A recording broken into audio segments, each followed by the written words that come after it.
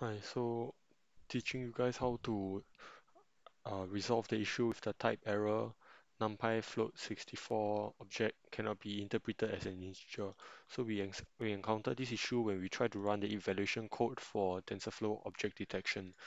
So the underlying issue is that the PyCoco library is a bit outdated. So, but when we try to install the package, we will encounter a lot of issues. So one of the effective ways that I've actually found to install the library is using this command over here. Where is it? This. So after running this, I have no more issues with the code. Yep. So as you can see, it's working right now. Running the code works.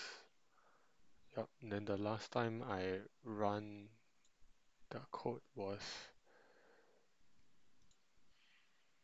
to try to install it over here.